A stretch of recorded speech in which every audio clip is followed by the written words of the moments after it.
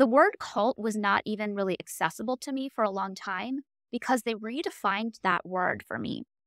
And when I heard the word cult, a lot of people would say a cult is anything that does not have our ideology and is not, I'm trying to think of the word, is not orthodox. Anything Right. that's not orthodox is a cult. And they would focus on the beliefs versus the actions and the control. And sometimes beliefs can be toxic, but a lot of times people can have the correct beliefs, even in very liberal, PC environments where everybody's doing and saying the quote right thing, there can still be toxic, abusive elements in those environments. I'm just curious, was the word cult used the way we're using it, which is like high control group using these tactics, or was it something else based?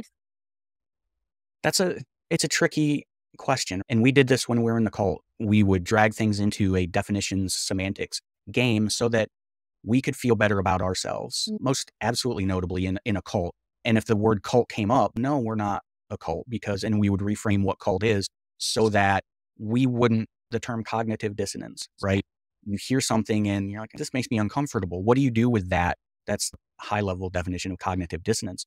We did a lot of amazing things to get around our own cognitive dissonance. And look, the group was kicked off campus and people came to us and said, dude, you're in a cult. And we're, no, not us. And because we would reframe things and ultimately, can I say like the SBC church was a cult?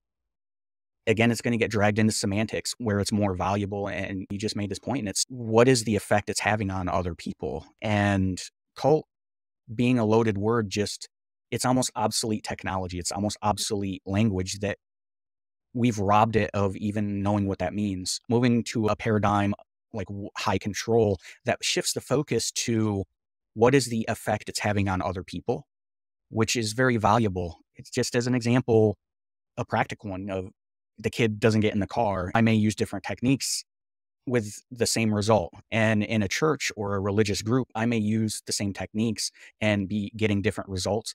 Common religious teaching is looking at the fruit coming from the tree, right? And that's almost a better approach when looking at the environment and the effect it's having on others, because looking at the fruit or looking at the effect this group or religious church or fill in the blank, it could be a country club or it could be anything. It could be harming people by the techniques that not just individuals, but maybe an entire environment. It may be built from the ground up on certain principles that can be deemed harmful and stuff. So it really is important. One is breaking down the language, and two is shifting the focus from the institution down to what I'll say the fruit.